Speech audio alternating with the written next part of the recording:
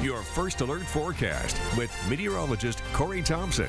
Good morning. The time now is 6:44. And Corey, it's going to be a pretty warm Veterans Day tomorrow. It is, and without precipitation, and more notably without any sort of precipitation lingering on the ground, as it happens sometimes around eastern Iowa. So our weather-wise question deals with that. How many times since 1895 has there been snow on the ground for Veterans Day in Waterloo? Just picked one of the cities in eastern Iowa. Has it never happened? 8 times, 17 times, or 35 times. Remember, this is about 130 years of history. So how many out of those have had some snow on the ground? At least a trace. No snow on the ground from our Fayette City cam, but they're one of the locations that is seeing clouds overhead at this point. A pretty gray sky to start off the day.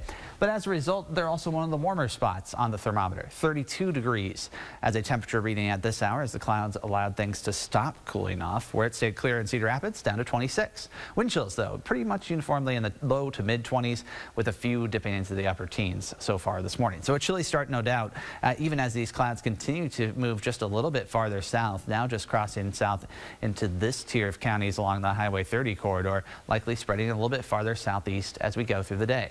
Otherwise, though, we're not seeing precipitation with them. We're not seeing strong winds today. Winds will actually be lighter than yesterday in most cases, so it will be an okay fall day, but perhaps a bit gloomy for some, especially in our northern counties. So you see that fill in here on Pinpoint Futurecast, actually running a bit behind in terms of how much cloud cover we've seen so far. But notice that it takes it about as far south as Highway 30 and then doesn't make a lot more progress from there. We'll have to watch and see how far it goes, but those that see the clouds move in will see their temperatures held back just a little bit more. For the sunny areas, things will warm up close to normal for this time of year, and so it's a bit of a split where the clouds take place. Now tonight we'll keep it mostly clear for most of the night, but then more clouds move in during the day on Saturday.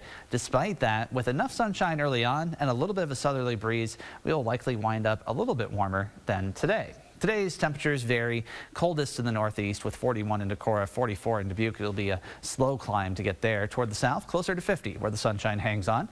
Winds out of the northwest between about 5 to 15. Again, likely keeping us closer to the low to mid 40s in terms of wind chill. For your Veterans Day planner, for those early day observances outdoors, if you do have some of those going on, 30s will be common by mid-morning. Some 20s to start off the day near sunrise, but back to the upper 40s to low 50s by the time we get toward the afternoon. And that's just the start of a warming trend that continues into next week. It first starts slowly, but then a bigger jump between Saturday and Sunday. Winds will stay fairly blustery at times on Sunday out of the southwest between about 15 to 25 miles per hour.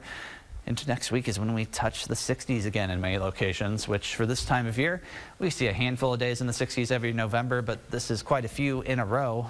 Something to enjoy if you like the warmer weather. Certainly something to look forward to, but precipitation lacking. Just a very slim chance of an isolated shower tomorrow evening.